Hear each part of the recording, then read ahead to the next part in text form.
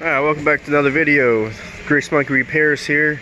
Today I'm going to be fixing code P0128 on this Dodge Journey, and that has to do with the thermostat. Basically, the engine's not able to reach operating temperature as quickly as it's meant to. Either thermostat's stuck open or sometimes closed. In this case, I'm pretty sure it's stuck open because it won't reach operating temp fast enough. So just real quick, I'm going to be replacing it. It looks pretty simple. It's located right here. Looks to be a 10mm bolt. I'm sure it's going to be identical on the bottom. So before I take these off, I'm going to go ahead and remove the hose. I've already got a pan placed under the car. And what you can do is drain the coolant. Usually, like 9 times out of 10, the radiator has a drain plug, but that'll completely empty the system. All I'm going to do here is undo the hose, and that way the system will just partially drain and not completely drain. So let me get some pliers, get this hose off of here. Alright, so I found the easiest tool to use is just regular old pliers, because it's just a straight shot. Just go ahead and grab the clamp and walk it off of the housing. Just like so. And then sometimes what you need to do is rotate the hose to crack it loose off of whatever it's coupled to, because sometimes there'll be some corrosion. Okay, this one's pretty loose. So you need to make sure the pan is positioned right under the housing. It looks good. And make sure the system's depressurized. If you do this when it's hot, you can just tell by a quick squeeze of the hose to see if it's squishy. If it's firm and pressured up and hot, wait for the motor to cool down, or else you'll get a mess of hot coolant spraying everywhere.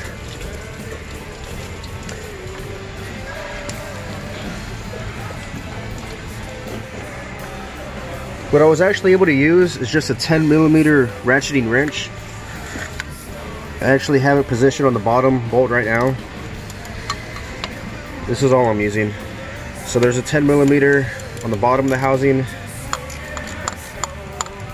Go ahead and remove that. Got it loose enough to take off my hand.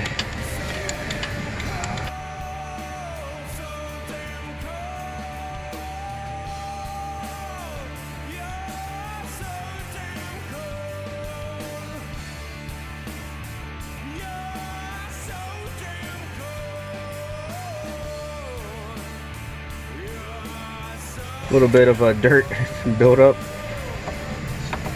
So here's the faulty thermostat. Okay, so this is the new thermostat housing we're going to be putting in. This one's just an AutoZone Duralast part, but I'll link, I'm sure I can find one on Amazon. I'll link it in the description. And if you are going to go ahead and order one of these, please use the link that I post. It helps me out. But the part number to this one is 90803DL. Let's take a look at it. Oops, it should be the housing with thermostat. It was like 15 bucks.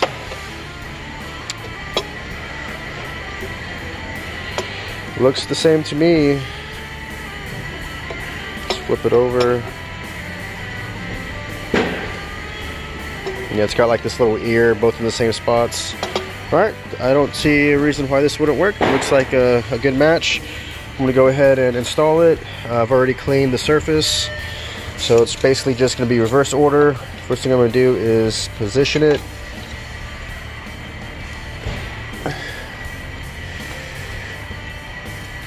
Alright, it's not really staying in place. All it is the two 10mm bolts. I'm just going to kind of start it by hand. And as far as torquing, hard time saying torquing. What I like to, a good tip is like, try to remember how hard it was to break the bolt loose. And if it wasn't very hard, then it doesn't, you know, you shouldn't put that much effort into actually tightening it back up. Especially being a plastic part with a rubber, basically O-ring style gasket. Anything like this, it's very, you don't have to tighten it hard at all. I mean, I've got some experience and I know the feel for it, but as far as the torque spec, I'm sure it's, you know, I'll look it up and I'll see if I can post it, just in case you're like uncomfortable, or if you don't have the feel for how tight something is. But I'm pretty confident I could just snug it up and have a good idea of how tight it needs to be. Alright, so I've got the two 10mm bolts snugged up. All I used was the same 10mm ratcheting wrench. It fit the bottom and top bolt pretty easily. There's a good amount of room to work with here. It's not in a very tight spot, so now I just gotta put the radiator hose back into place and move the hose clamp up.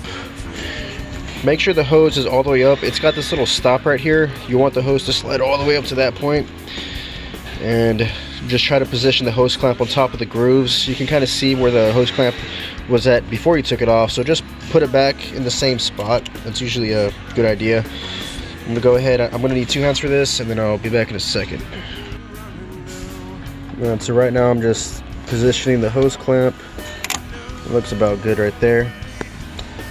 So it's basically done. From here, all you really got to do is top off the coolant, and it's a good idea to go ahead and bleed the system, because you'd be surprised what a small amount of air the system could actually do.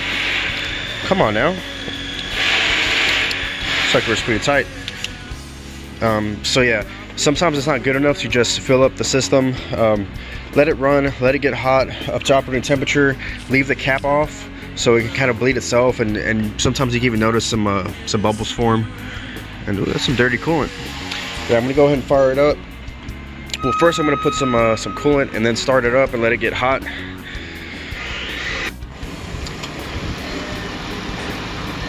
So I've got this, it's somewhat of a bleeder. All it is like this giant funnel, and it comes with a bunch of different fittings, different kind of like radiator reservoir caps. And what you do is you just hook it up to wherever you fill the coolant. You fill it up with water or coolant, and you just let it run, let it get hot up to operating temperature so the thermostat opens. And as you can see, it'll bleed. The bubbling is air in the system. So these are pretty cool. Here's the part number to this one, 24680. I'll link this in the description too. It just makes it a lot easier, and you avoid air pockets in the system and the chance of overheating in the future. Since I hardly lost any coolant, I'm just using water. Sometimes you could do more harm mixing different kinds of coolant than you know, if you just lost a little bit of coolant. It's safe enough to add water. I mean, it's supposed to be 50% coolant, 50% water anyway. And yeah, I just, you know, water is usually fine just to top off the system. As you can see, the reservoir still has plenty of concentrated coolant in there. Just to kind of show you how it works, I'm going to squeeze the radiator hose, and you can see the air coming out.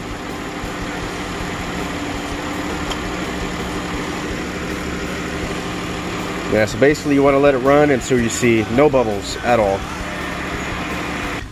Alright, it's burning for a couple minutes. It finally stopped bubbling. But before I call this done, what I'm going to do is grab my scanner and just make sure that P0128 code didn't come back. Basically, it would come on when it would reach, or try to reach operating temperature. And I guess it couldn't do it in time. It would take too long. That was the issue. So I'm just going to scan it real quick. I had cleared the codes before I started this job. Alright, so the car is at operating temperature. I'm going to go ahead and scan the codes. I'm sorry about the glare. I've got really nasty hands and phone's all dirty. But you'll still get the idea. Codes. If you're wondering what scanner this is, it's an Altel MK808. It's kind of like their entry-level scanner, but it does a lot. No fault codes detected. Sweet. Wow, okay, I guess that's a confirmed fix. The customer still does have a traction control light or stability track light on, and that is on because it needs a multi-axis sensor. And hopefully, maybe that'll be a video here coming pretty soon if she does want to fix that.